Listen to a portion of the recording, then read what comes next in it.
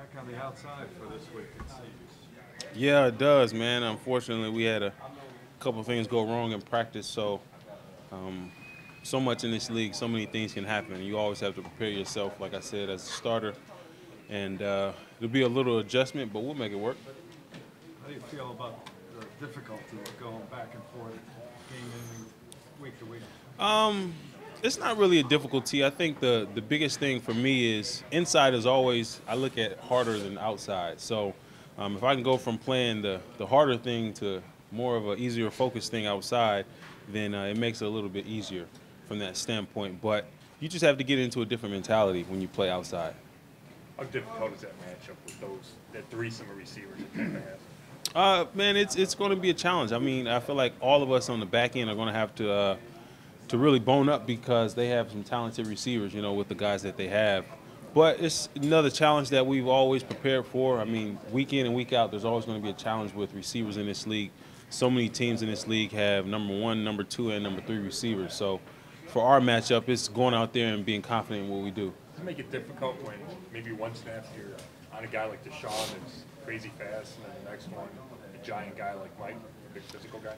Yeah, I would say it's all about film study. From a perspective of Deshaun and Mike, they both are completely different receivers. So if you're watching film, you're going to get things from Deshaun that you're not going to get from Mike, and that's the big part of why this game is so much more mental than physical.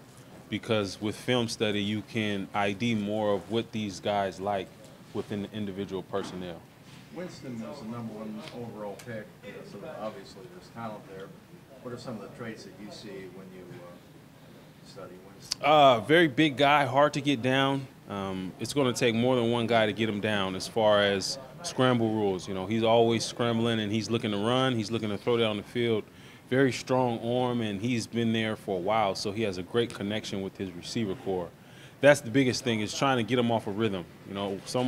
So it's so hard in this league to allow teams to be two-dimensional. You always have to make them one-dimensional in that sense. I mean, when you're a DB, is it in your mind to whatever extent that, hey, we're facing a #1 overall pick this week? Nah, I've never thought of any game like that. He puts on his shoes just like I do. So #1 pick in that sense doesn't really come into that thought process. How does their use of their tight ends complicate the job this week? I wouldn't say it complicates. It just makes us have to dial in more to their offensive game plan, because they do have tight ends that they utilize and they like to get the ball to. So at that point, there's going to be another guy in our room or within the secondary, within the linebacker core, that we're going to have to pay high attention to in order to take that threat away. Would you expect to be one receiver most of the time? I don't know. That'll be a game plan thing based on how the coaching staff utilizes us in the back end. But we'll see. We'll see. Did you notice, a lot of you guys are always together so often in the meeting rooms and everything like that.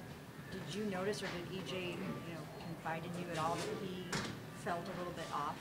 No, it was, it was something that we didn't find out, most of the time.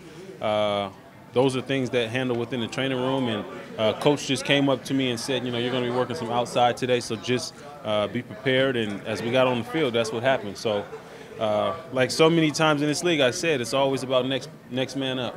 So you were pretty surprised to hear that then? A little bit. You never want to see one of our guys go down in practice, in any facet, because the game is just so precious. So anytime that we feel any type of concern with any player, we're always rooting for the best of them, and we never expect a player to get hurt. So that's something that we'll have to manage. Overall, you guys had a rough game last week, obviously. How do you think, what do you have to do to bounce back from that as a defense, giving up that many points? Move on. It's one game. It's something that we have plenty more to play. If you let that one game get in the way, it can turn into 2 and 3 and 4 games. And so the biggest thing within this league is always move on to the next game. Allow that last week to be with last week's problems and focus on this week, so that we don't have those issues again. Were you able to identify, not you specifically, but Greg or the team, identify the problem, especially some of those outside runs that they just kept having success with? Yeah, so much of this league is a copycat league. If somebody does it successful against you one time, you can expect to see it the next week. And so, those are fires that we're going to have to put out, and that's what we're working on this week to put those fires out. The rulebook doesn't really allow you guys as DBs to be physical with the receivers anymore. They, after 5 yards, they throw a flag if you breathe on them. So, how do you slow up, big receivers within the constraints that the league puts there for you? Your guess is as good as mine. No, in all honesty, you got to be crafty. It's very hard nowadays for us to get our hands on receivers, and it puts us in a situation that you have to be more craftier than ever in order to slow them down, whether that's scheme, whether that's you knowing what they're doing, whether that's you taking one or two plays and being physical with them and not being as noticeable, and then that next play you kind of back off, or whether that's just getting in their head mentally. That's another way that you can slow a receiver down. So there's more ways that you can slow a receiver down other than the mental standpoint. But from that mental standpoint, from that physical standpoint, it's a challenge, man. It's a challenge week in and week out, because past that 5 yards, we can't really get any hands on them. Having said that, facing a big guy like Mike Evans, you're not allowed to get physical. How do you combat that? Body position. You got to put yourself always in a great body position so that you're always in his way. You're not giving him the leverage that he wants to take.